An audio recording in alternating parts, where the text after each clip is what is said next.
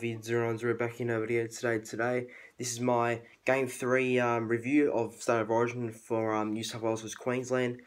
Unfortunately today, Queensland got the win, 20 points to 14, and I've got to say it was well deserved. I feel like that they have, they were the better team in this game, and I think for the most of the series they were the better team apart from Game 2, but, I think this is just Queensland's year. 2021 will be Blues' year, hopefully. But I just feel like this year was Queensland's year, and they were the better team tonight. But yeah, look, I think it was just unfortunate Blues lost. I mean, at least the good thing is that Blues, like, they don't give up. They're always in the game. They always compete. But just wasn't enough. And I just think Queensland, they took full control. And just before I get into more details about the game, I just want to give a few shout outs. And the first one goes to Nick from Australia. He gave me a shout out today in his Gold Coast Titans review. So if you haven't checked his channel out, I suggest you go and check it out. It's a great channel.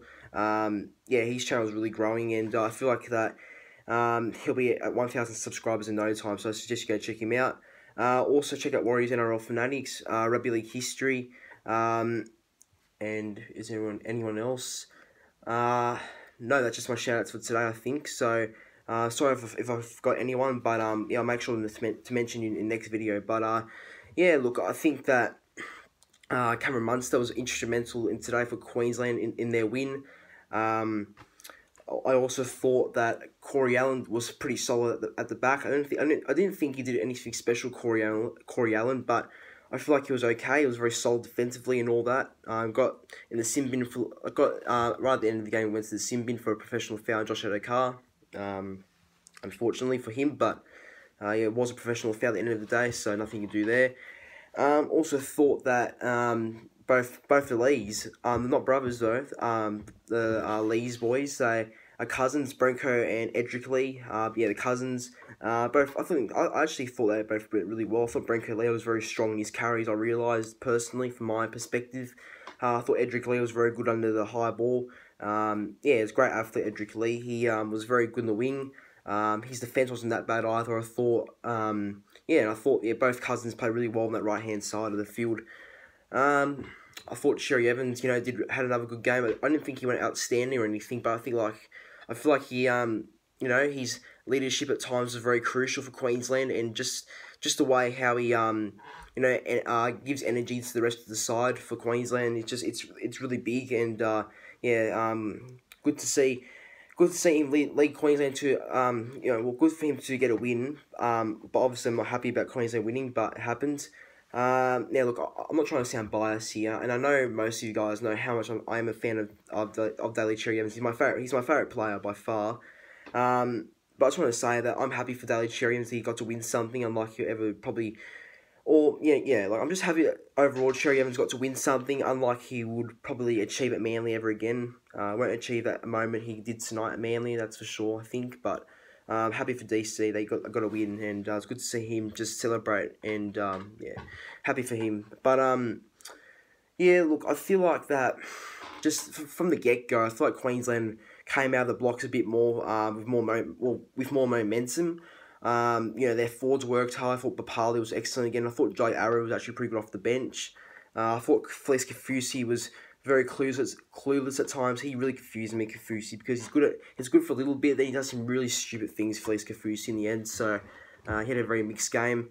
But look, I feel like the whole Queensland team really contributed really well into today's win. So look, honestly, well done to Queensland from a New South Wales fan right here in me. Just congratulations to Queensland, well deserved. And just now with New South Wales, how I think they went, and some of their players in particular. I thought, well, for once again, I thought Payne Haas works very hard. His carries are very strong, made a lot of meters. So was Jake Trbojevic, both workhorses, Trbojevic and Haas. I thought, well, I thought Nathan Cleary was pretty poor. I didn't think he did much. I remember around the end of the game, on the last tackle, there were two sets where New South Wales had the ball, and on the last tackle, Cleary was supposed to put, was supposed to put like two good kicks on those final two sets of the game. Instead, one of them was a very bad kick and ended up being a charge down from Queensland, and the other one became a knock on, I'm pretty sure. So Nathan Cleary's game management today was clearly, it wasn't on. He just didn't give the Blues enough direction. I don't think he had a terrible game or anything, but I just feel like he really lacked giving New South Wales direction. That really killed New South Wales because he's the halfback of the game, and when you're the halfback, you're supposed to be leading your team around, and yeah, look, maybe it's because he had no James Tedesco there. Maybe it's because he lost Cody Walker at times, and he had to work by himself, pretty much. But I think he had still a lot of quality players around him in the Blues. So yeah, very poor game by Nathan Cleary, in my opinion. I thought Jack Whiten was actually alright at times. His defence wasn't that bad either. Put a few big hits on Edric Lee as well, and some of his carries were not that bad. Look, I think it was unfortunate.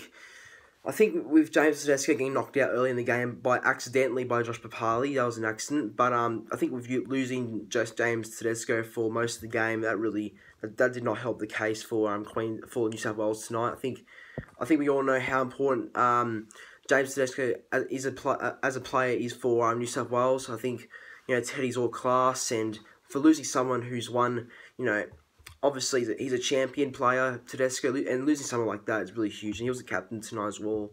And yeah, it's unfortunate to see Tedesco go. Maybe that had I think losing him kind of really drained New South Wales as a team tonight, unfortunately. But look, I don't think that changed the game with losing Tedesco. I think maybe parts of it did, because losing Tedesco, he's all key to the Blues, but he didn't. I think losing Tedesco did not change the game. So Queensland were the deserved winners in the end. Who was another player I was going to give a mention to? I thought what's it called? I thought tonight Angus Crichton didn't do too bad. I thought Crichton was actually alright defensively. He made some good strong carries as well. He's a meter eater. Yeah, he had another consistent game. But look, I think overall, I think throughout the whole series, New South Wales were good. I think in every game they competed, that's for sure. I mean, even though they lost in game 1, they still competed. They don't shy away. They don't ever give up. In game 2, they put a curse on on Queensland all over Queensland, that one. And in game 3, even though they lost again to Queensland, they still don't shy away. They've got a lot of effort in them, and that's what Brad Fittler has installed into that team. And I think Brad Fittler's still done a terrific job at New South Wales, and he's finally got his first loss as a New South Wales coach, losing the series. But I think he's still won the first 2. Would have been great to see him go with back to back, but it's footy, doesn't always happen. It's pretty hard to get 3 straight series wins in a row.